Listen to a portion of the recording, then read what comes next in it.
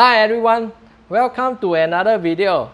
We are now in May of our circuit breaker, and there is good news that some businesses are gradually opening up, and I believe everybody will be going out to get some haircuts or laundry services.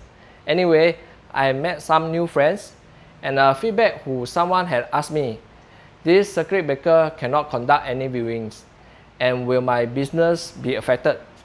First of all, I'd like to thank you for the concern. And yes, the property market is low due to the viewing difficulties. And that was why we are conducting virtual home viewing, which was mentioned in my previous video.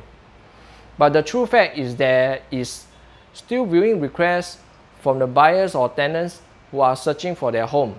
Why is it so? Because besides searching for what to eat during this circuit breaker, if you feel like buying a car and you really want to own that car or that watch or that latest gadget or that bag for the ladies, would you want to wait after the lockdown to search for it?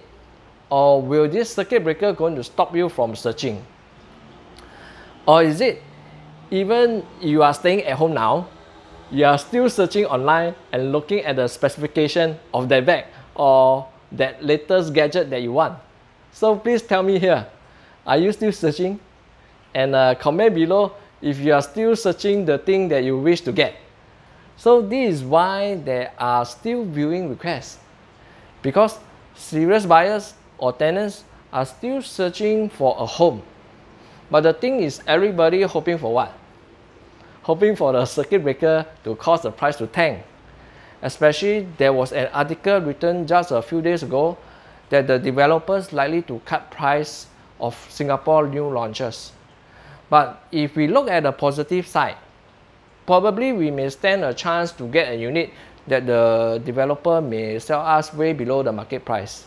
Probably yes, because every crisis there's an opportunity. It's whether would you buy when nobody is buying, or you will buy when everybody is buying. So is there a chance for the developer cutting their price for this coming 3 to 4 months? This may happen to those developers who probably only sold 10% of their units. And therefore, there may be a chance for them to cut their price in their coming months, because they didn't sell enough units in the beginning. But so far, we haven't witnessed a drastic price drop for the developers on the ground. Probably some developers already sold 70% or more units, and they are already safe because they still have the time to sell their remaining units till their TOP or within the 5 years. So they actually can lower their target to just sell 10 units for every month slowly. Then it's hardly for them to go for a fire sales. Secondly, for developers who previously launched with a higher profit margin, then probably there will be a chance for the developer to cut the price later on. And why they can do so? Because they can still sell by lowering their profit margin that they had already made earlier on, you see. But for those developers who have a lower profit margin, the risk for them to cut their price are lower, because they're already selling at almost at a break-even price. Therefore, it's hardly for them to cut their price later on. Lastly, is those buyers who already bought a unit but haven't actually exercised yet. So for this group, the developers will dare not cut the price to jeopardize these cases, because it will affect their sales, and they still need to answer to the banks. See? Therefore, in conclusion, not every launches you can buy, but what you can do is to do your research to evaluate the details of the individual launches, and also understanding how does the developer pricing strategy works. So always remember, cheap doesn't mean it's good, and cheap is always never the reason to buy. Value is. So lastly, most people actually saw the headline of the article.